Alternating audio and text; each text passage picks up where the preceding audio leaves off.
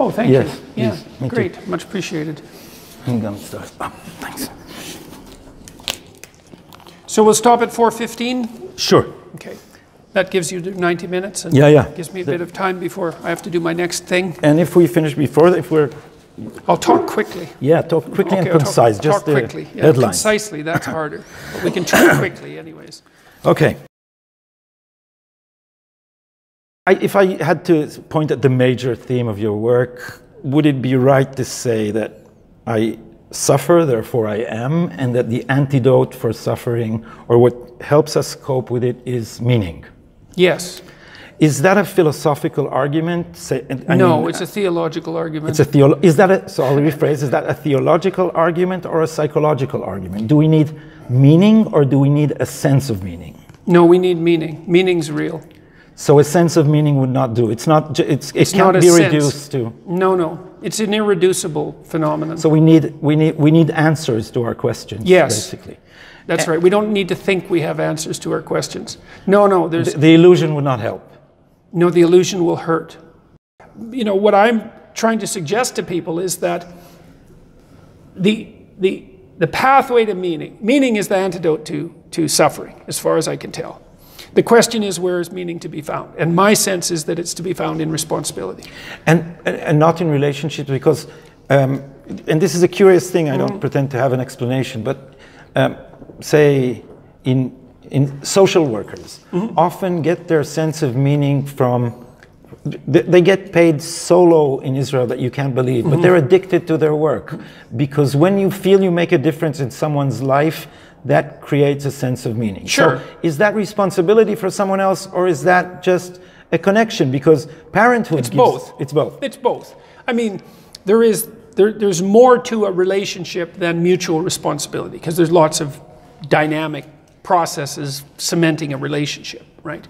But a long-term relationship is definitely the voluntary acceptance of mutual responsibility, right? In sickness and in health, all of that.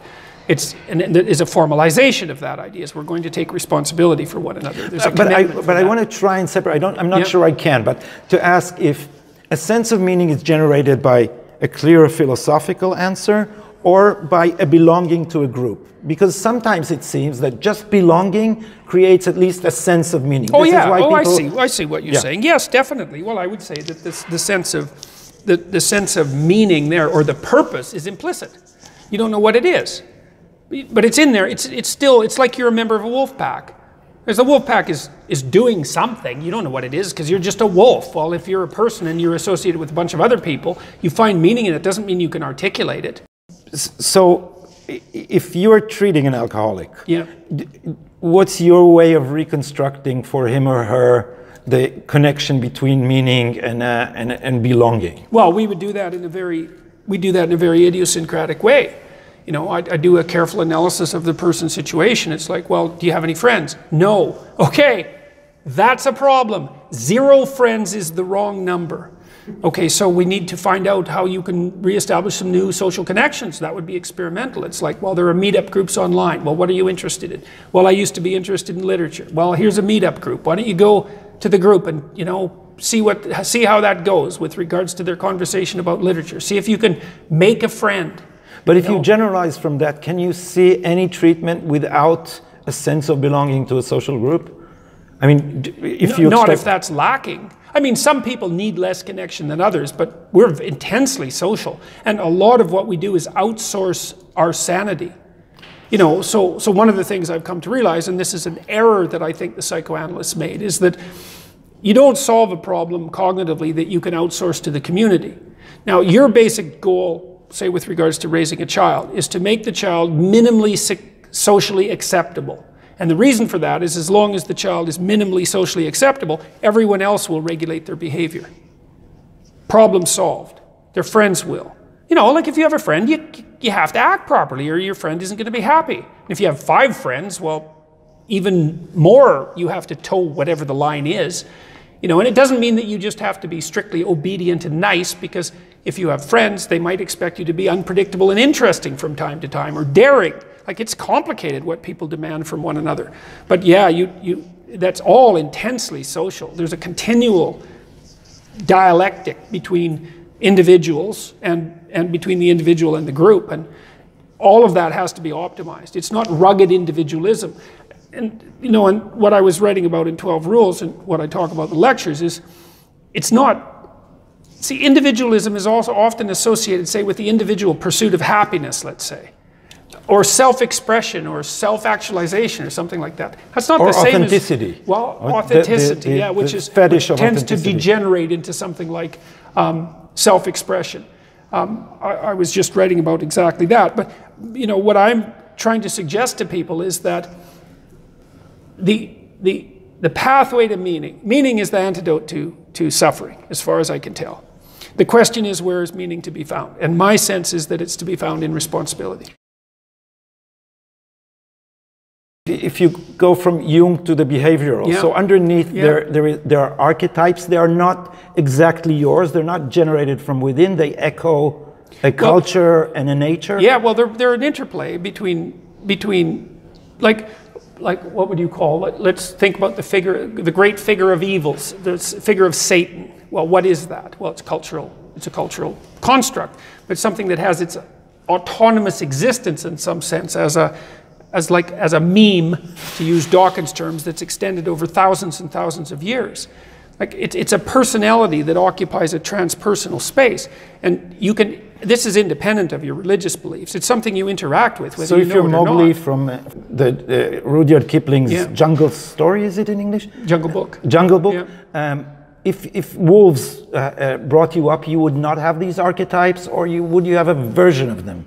Well, you'd still have the version that would be generated as a consequence of your own experience. You'd have the fragments of the archetype anyways, because the archetypes, they have, let's say that they're partly grounded in biological experience. Like there's an archetype of rage, there's an archetype of fear. There's even gods representing those sorts of things. Pan is the god of fear, right? Ares or Mars is the god of rage. Here, just completely hypothetically, without culture, there would be just blind drives or feelings or concepts. What would the archetypes biologically speaking be? Well, I would say you could probably figure that out to some degree by watching a 2-year-old. You know, 2-year-olds are possessed by one emotional state after another. It's one of the things that makes them quite delightful, you know, because when they're happy, they're just 100% happy. But they cycle, eh? They'll be happy, and then they'll cry, then they'll be hungry, then they'll be angry. And then they'll be exhausted, and they'll go to sleep. And then, you know, it's just one, it's the domination by one instinctual system after another. And what happens as a child is enculturated is that each of those biological systems has its own viewpoint and its own aims, let's say. Its own mode of interpreting the world. But that has to be integrated into something approximating a unity that allows all of the drives to work together harmoniously, but also allows them to work together in a landscape that's populated by everyone else who's doing the same thing. And so there's that capability for the unity within. That's what makes us socializable. But it won't manifest itself without the continual interplay with other people. With other people. Right, and one of the ways of thinking about that, and this is a good way of thinking about it, is that what really happens to children as they become socialized isn't that they inhibit in the Freudian sense. He was wrong about that. You don't inhibit your aggression. You don't inhibit your playfulness. Not optimally. I mean, you do sometimes. You channel them? You integrate them. And you integrate them into something approximating a game. And that's the brilliant, what would you say? That's the brilliant innovation of Jean Piaget, the developmental psychologist, who, you know, he knew the Freudian corpus, but his theory is better. It's not inhibition, it's integration. And so, like, if you have an aggressive child at the age of 2, because a number of children are quite aggressive at the age of 2, it's part of their temperament. Most of them are socialized by the age of 4. And what that means is they learn how to play with others. And then their aggression is integrated. You know, like a great athlete, it's like a great athlete is a competitive person. That aggression is driving them forward, like it's a primordial moving force. But it's not haphazard and scattered, like it's disciplined and focused, and it's become... Sublimated, maybe, is the... No, it's integrated is the right thing. It's like, it's... So you harness it to something useful? Yes, that's right, that's right. It starts to act in the service of a higher order. If your attitude towards sexuality is inhibition, the sexuality is going to become a monster. Because, like, you can't... Here's an example. A lot of these systems are rooted in the hypothalamus. And it's a part of the brain that's right above the spinal cord, a very small part of the brain, but a very important part. In fact, if you take a cat, because a lot of this research was done with cats, if you take a female cat and you take out its whole brain, like 90% of its brain, literally, and just leave it with a hypothalamus and a spinal cord, it can do most things that a cat can do, although it's hyper-exploratory, which is pretty bloody weird for a cat with no brain, right? It's like it's hyper-exploratory. How do you explain that? You can, but... Does it hurt the memory? Oh yes, you can't remember anything. So that can explain that, the exploration. Well, that's very good. That's exactly right. Female cats. I won't try that on. No, that's exactly right. Like what memory does is inhibit exploration, and the rest of the brain is essentially a memory structure that regulates these lower order motivational systems. But anyways, the connections going up from the lower order systems, pain, anxiety, and then the hypothalamic systems, are way thicker than the connections going down. So, like, you can... So it's a tree-like structure. It's a tree-like structure, exactly, with some descending inhibition. And the descending inhibition works, but don't mess around with your fundamental biological systems. They kick back, and they have to, because they're instinctual systems that have been instantiated over the evolutionary process to ensure your survival. Do we need to believe in God because it's useful, or do we absolutely need to believe in God? Am I making the difference clear?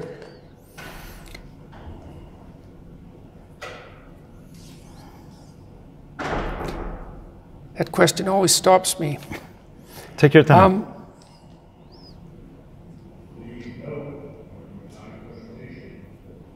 You need to aim at a transcendent. You need to aim at some transcendent ethic. You have to do that. And the reason for that is that the transcendent ethic is the way that things are put right. It's not an illusion, and it's not a mere rational construct. It's not an invention. It's none of those things. It's something that you discover, and you discover it despite yourself.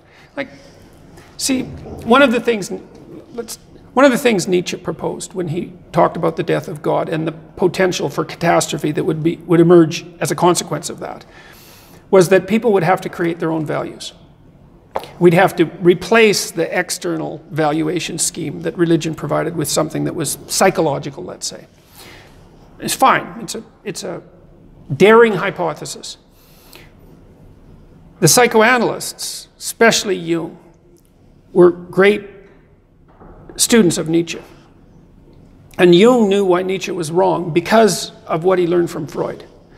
What Jung learned from Freud was that we weren't masters in our own house, that we're beholden to psychological phenomena that are beyond our voluntary control. We have a nature, and that expresses itself within us in ways that we cannot control rationally. It manifests itself as part of reality. It's phenomenological reality, it's subjective reality, but it's reality nonetheless, like the reality of a dream. You don't invent your dreams like in a voluntary sense. They manifest themselves in the field of your imagination. But Freud was painfully secular. Freud thought God was a childish disease. Yes, he did. He thought that religion was a grand wish fulfillment, but it's a very shallow criticism, and he should have known better, and that's why Jung and Freud broke. I guess that would be one of your most complicated messages, is that your evil side should not be divorced, but rather harnessed for good. Yes. So that because blurs, it's not so evil. That blurs the difference between good and evil, in a sense. No, it just makes it more complicated. It's like you can't identify evil with something simple. Oh, aggression is evil. It's like, no, it's not. Fear is evil. No, it's not. Neither is pain. It's not that simple. Whatever evil is very complicated. And to attribute it to society, for example, or to attribute it to a particular psychological trait, it's not anywhere near sophisticated enough to come to terms with the problem. So evil is something that's resentment is closer to something that's at the core, but even that's not sufficiently complicated. And evil is much better construed as a complex personality, which is why that is how it's construed. There's great figures of evil. Satan is the ultimate figure of evil. Well, why? Because in order to flesh out the concept, you need a character and a personality and a story. You can't reduce it to a set of descriptions, partly because it moves. It's like, well, sometimes aggression is evil. Well, yeah, that's true. Sometimes it's not. That's why the personality is a better representative of these sorts of concepts, because a personality is something that's got a certain amount of coherence and identity, but it's also something that's adaptive and flexible in different situations. So, and these things are, to think of evil as a personality and to think of good as a personality is much more appropriate than to think of them as tables of rules or something like that, or descriptions. Or instincts. Or instincts, yeah, definitely not instincts. It's like you just can't damn an instinct. You know, it's not helpful. And there's aggression. It's like, what, you're going to get rid of aggression? It's like, what, you don't like ambition? You don't like purpose? You don't like persistence? So you're not happy with the APA's recent guideline? I am absolutely ashamed to call myself a psychologist in the aftermath of the APA's Let's just say what it is. What exactly did they say? Well, they said it was guidelines for the treatment of boys and psychological treatment of boys and men. But that isn't what it is. It's a social justice treatise on how you better think if you're a psychologist, if you don't want to be pursued. That's exactly what it is. But what they actually said was that traditional masculinity was harmful. And one of the arguments they said for two reasons. Two reasons. Compromised the mental health of boys and men and presented a social danger. And it's an absolute bloody lie. And here's how you know. It's very straightforward. Biggest risk factor for long-term delinquency, antisocial behavior, and violent criminality. In boys, fatherlessness. Fatherlessness. Right, okay, so let's walk through it. Okay, so the idea is that boys are socialized to be pathologically masculine by men. We're assuming they're fathers. Okay, so then why is it in families with no fathers that everything falls apart? And then, like, no one disputes that that's the case. They don't cover that in that damn article. So, and then they also assume that aggression is socialized. It's like, no, aggression is innate.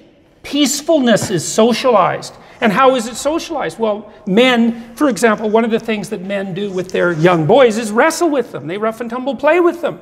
Well, what is that? Well, it's aggression. It's like, no, it's not. It's play. And what do you do when you're rough and tumble playing? It's like you show the boy, and the girl too, because it happens with girls, how much they can exert themselves physically and still have the game continue. What hurts and what doesn't, how far someone else can be pushed, how much feinting and tactical maneuvering you can do, how much you can be extended, how you can trust if you're thrown in the air. Like, these things are fundamentally important. And men do a lot of that. And they regulate it's such, that article is just, it's absolutely scandalous what they've done. They've inverted it's not even wrong. It's anti-truth. It's worse than wrong. I'll play devil's advocate, at least in part. There was a book, I think in the 80s, by David Gilmour, not the one from the Pink Floyd, Manhood in the Making, where he said that the common denominator in most cultures, not all, is that maleness is associated with suppression of emotions. He had a Nancy Kodorov kind of argument for the psychoanalytic side, but he said, if you look at cultures, manhood is a test of endurance almost everywhere. So like they would, in some cultures he surveyed, they would torture you, and if you flinched, you lose your manhood. Yeah, right. So would you consider that part of masculinity harmful? Well, it depends on the degree to which it trains you to endure.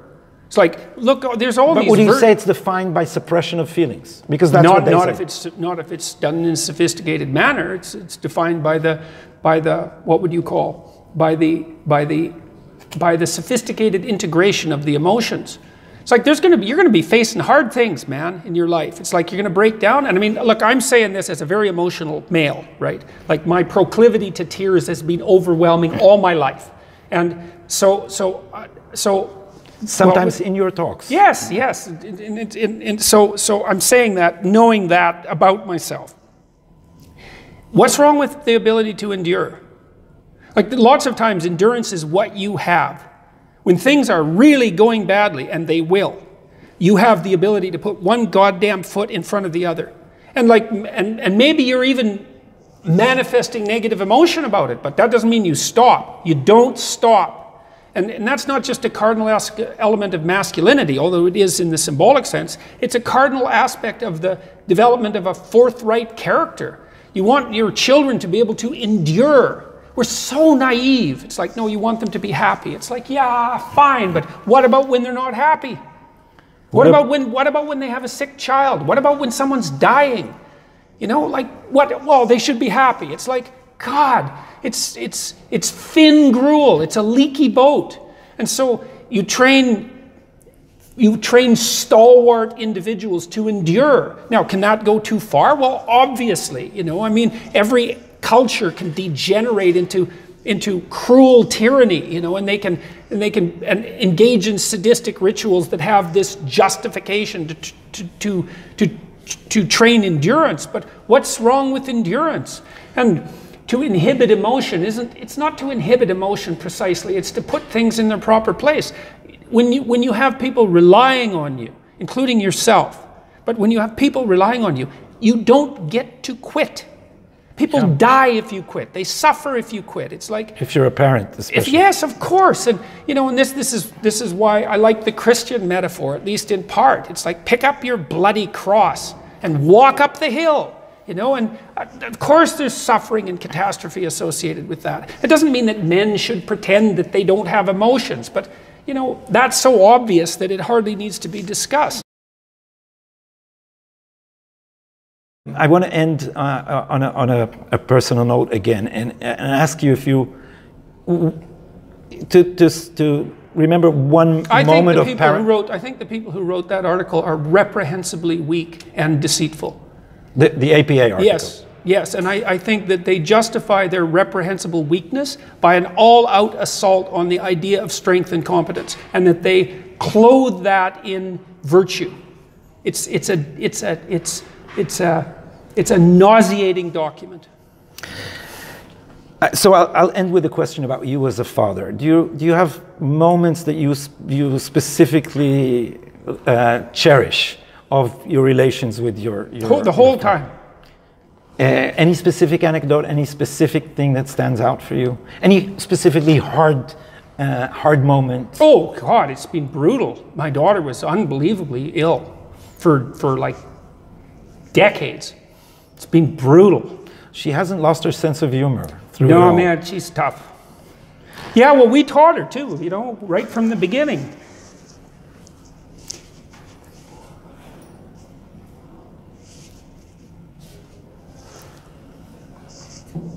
You can lose your body and you can lose your soul. And she lost her body, but she didn't lose her soul. And part of the reason for that was we tried to encourage her never, never, never to use her illness as an excuse, because you blur the line. You know, it's like, maybe you can't do something, and that's not good. You can't do it. It's something that someone else can do. But maybe one day you use the fact that you're suffering and you're ill as an excuse not to do something that you should have done. And then you've opened a little door. You know, you've opened a door to a place you do not want to go. And you do that 100 times and you no longer know where the illness stops. And then you're done. You're done. And so I think she didn't do that. And now she's healthy. You know, it's like she's completely recovered by all appearances. She was just in Switzerland, which is part of the reason I'm here, she had an ankle replacement when she was a kid, and it didn't go quite well. Her bones weren't strong enough to hold the artificial ankle in place properly. And so we came here because the originator of the artificial joint practices here, and he's done a superb job by all appearances. They screwed the tibia to the fibia to make the leg stronger and fixed the joint up. And now she seems to have full range of motion, which is a complete bloody miracle. And, you know, and she seems to have emerged out of this, well, unscathed would be pushing it, because you shouldn't be unscathed by that sort of experience. But she's tough as a bloody boot, that girl, and she has a great sense of humor, and she's really enthusiastic about being alive. And so So that's really something, but a little victimization in there, that wouldn't have gone good. You don't want that when trouble emerges. You don't want that. Yeah. So we'll wish Michaela a speedy recovery, and thank you so much for this conversation. You bet. Thank you. Very nice talking with you.